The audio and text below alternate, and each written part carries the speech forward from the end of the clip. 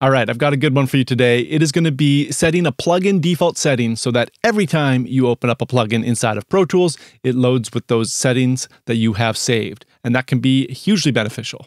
Let me show you why. So here's an example. I got a new plugin that I absolutely love called Nova Clip by the Modern Metal Songwriter guys. There's a link in the bio if you want to check it out. But one of the features that I use almost every time is auto gain. And that just makes it so it doesn't get louder as I crank up the clipping. And that's something I want on 99% of the time. So I'm going to go ahead and turn that on.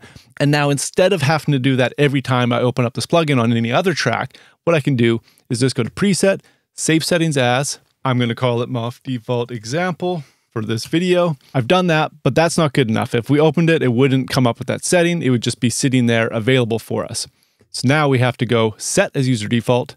And then one more step. This, I don't know why it's like this, but you have to go down to Setting Preferences, set Plugin Default to User Setting, which is already selected. I know that's crazy, but it's just the way it is as far as I can tell.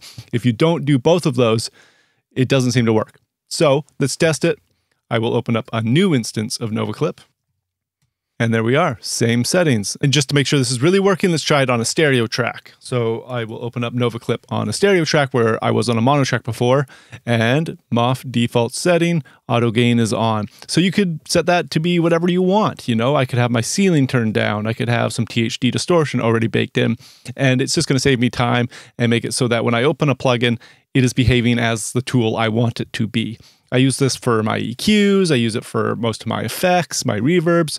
If there's a setting that you turn on every time, I highly encourage you to make a new default for it and then save it so that it opens up that way every time, and it'll just get you mixing that little bit quicker and faster, and you'll be having more fun. That's it for this one. Very, very quick. If you enjoyed this, please do subscribe and give this video a thumbs up. That really tells YouTube that I should push this video out there, and that would be awesome for me. Okay, if you want to see another video and learn more about Pro Tools and mixing, another video coming up for you around here.